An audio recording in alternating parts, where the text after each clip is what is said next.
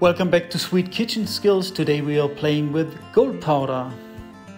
What kind of tape I'm using you can see in one of my previous videos. So put the tape inside your mold, make sure it's really tight. And of course your molds are perfectly clean and they are polished and they are at room temperature when you use them. Here it's tempered cocoa butter and gold powder from Pavoni. Just mixed together. I don't really put a weight on it, I just mix it together until I think the color is perfect. Put it into my spray gun and I start to spray a thin layer into my molds.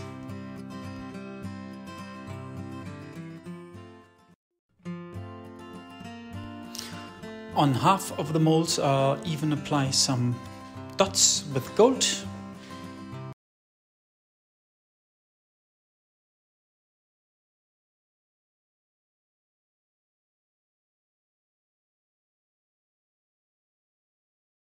Apply some black tempered cocoa butter, some black splashes or dots. And of course it's easiest to use a toothbrush for that. And of course they are tempered. Let them crystallize. I do that at 16 degrees in the fridge for about 10 minutes. Put them on the table at room temperature, which is about 18 degrees. And then apply black tempered cocoa butter. And again, it's not a very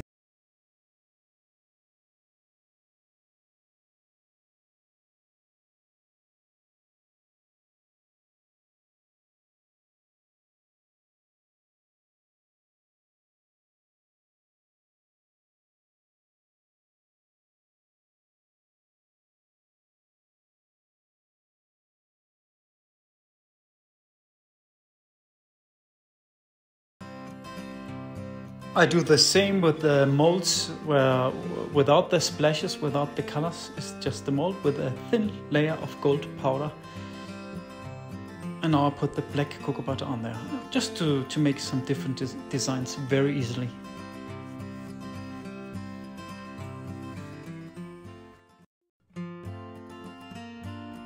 I apply a little bit more of the black color on the other half, just to see the difference. It's really up to you how much color you use on there. Before the cocoa butter crystallizes, clean the molds.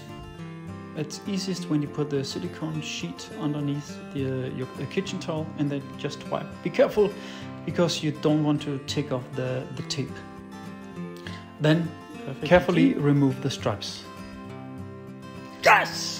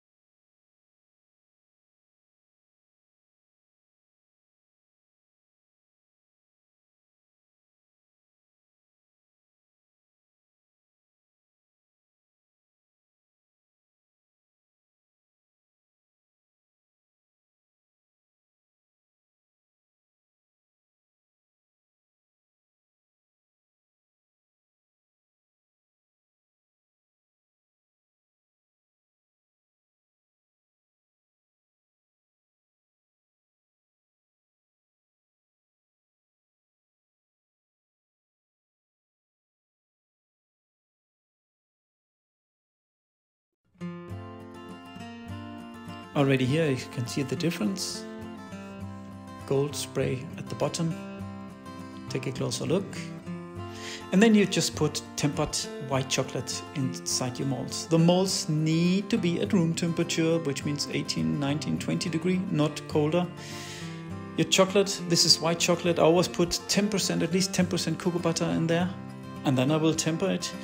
Gives you a nice and liquid chocolate, which has about 44-45% cocoa butter. Gives you a very nice and shiny surface. Remember to hit the sides of the mold. Remember to remove air bubbles. Everything is important. Remember not to work in a room, which like I do, my room is like 23 degrees warm. You really need to work fast.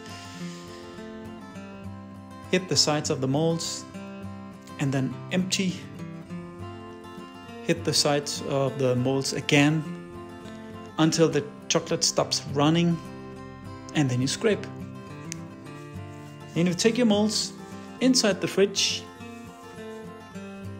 for 10-15 minutes, then you cover them up, leave them there overnight, and if you want to put fillings inside, you do that the next day. I just want to show the designs. Fillings will be coming soon as well. So scrape, nice, make a nice and sharp edge, put them in the fridge, let them cool, and then yeah, the next day you have beautiful, very shiny chocolate bonbons. To the left you can see that one was sprayed with the gold powder. Also on the stripe to the right you see is only the white chocolate.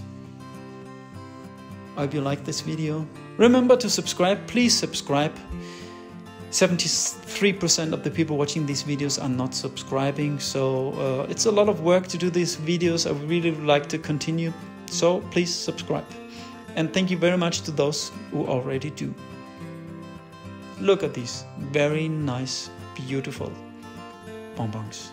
And next time, I will show you at the end of the video what I will show you next time. I will play with the same colors, just a different shape.